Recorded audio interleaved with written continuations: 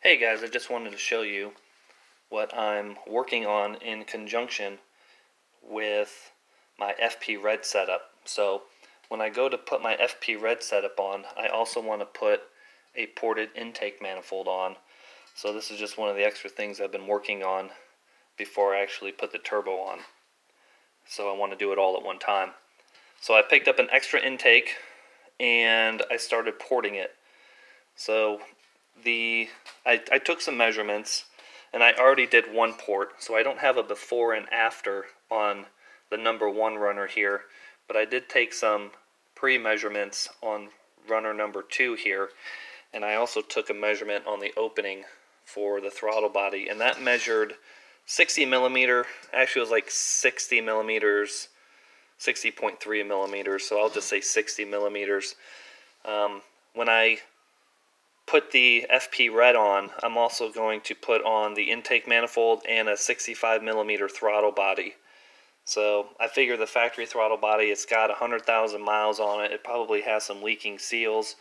So while I have the seals replaced in the throttle body, I also want to have it ported out. So I'm going to port this out to 65 millimeters to match the throttle body, and then I'll also have the throttle body on there too.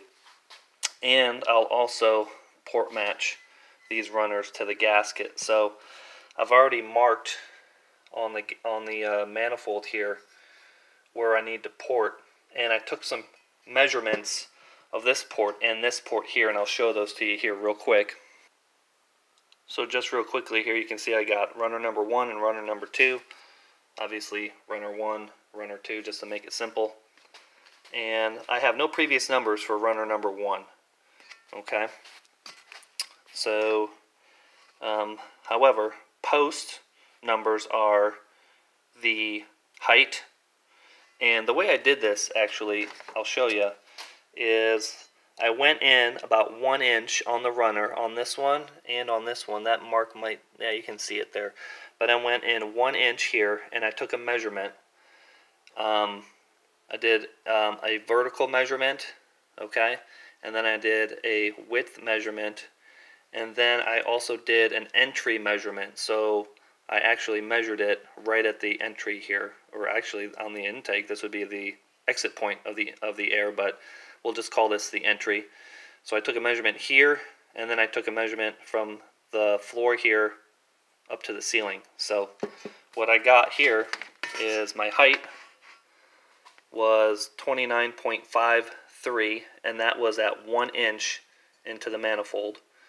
My width at 1 inch was 58.4 millimeters, and at the entry I had 57.32 and a height of 30. So you can kind of see right at the entrance of the port, it went up. I gained about half a millimeter from between 1 inch in, and the width actually went down about 1 millimeter. So there's a little bit of taper on the sides from 1 inch in to the entry point. So I can probably, get that extra 1 millimeter on each side if I really wanted to. I'm not really going to worry about it. So, but it'll actually kind of taper in a little bit. So the runner number 2, here's my previous numbers. My height at 1 inch in is 27.84. So you can see that's about a millimeter, almost 2 millimeters less at 1 inch in between the non-ported runner and the ported runner. Now, of course, each one of these runners might not be the same, but that's why I got the previous on runner number 2 here. And the width, the side to side, was 57.22. So between the non-ported and the ported, I picked up about 0.8 of a millimeter, not a lot, so you can see I didn't really, go crazy. And then the entry was 56.8 on the width and 28 on the height, so you can see it's about 2 millimeters difference on the height, and you can actually see that where that scribe line is on the runner. So, might not be a full 2 millimeters there, but then again it might not be. So, and 56 and 57. So I picked up about a millimeter on the width between the ported and the non-ported runner. Now just to show you the tool I use, it's just a Harbor Freight caliper. I think it's like $8 or something, made by Pittsburgh. So when I did the entry port, when I did the entry measurement, I just used the caliper here. But to go in an inch, I actually had to use a telescoping gauge, and I'll show you how I did that here real quick. So here's my set of telescoping gauges. They are made by Toyo. So feel free to look those up. I haven't even bothered looking them up. But it's an older set. But so I just took this, and the way these work is you stick them in, and these will move in and out. And then when you get it in place, you turn the knob here at the bottom, and then that locks these in place. Then what you do is you use your dial caliper, and then you can measure that distance. So I'll show you how this works real quick. So I go in to my 1-inch mark, and I try to make sure it's straight up and down vertical in the port.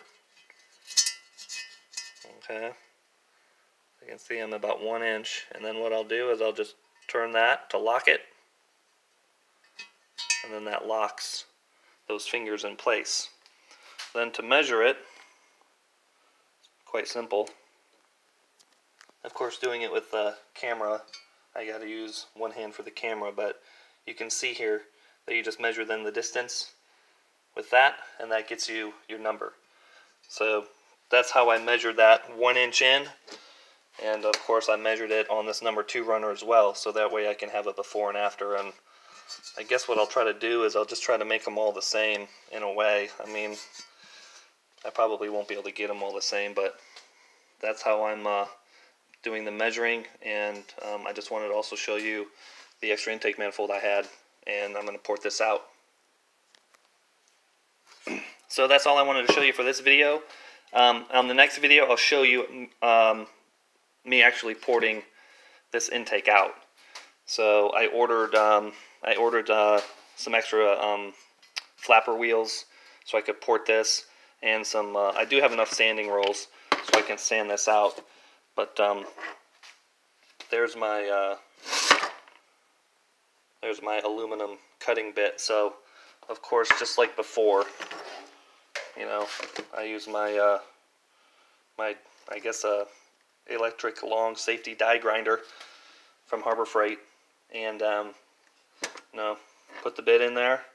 This takes out a lot of metal, so this will produce chips, a lot of chips. So my desk is covered, and it's kind of hard to see, but there are a ton of chips down in there. So down in that runner. So of course, after you port this intake, you're going to have to completely scrub it out, which I also do have some scrub brushes for cleaning engines that I can put down in there. So next video, I'll actually show you guys me porting the runners. But until then, stay tuned, and feel free to like and subscribe, and stay tuned for more videos. Thanks, guys.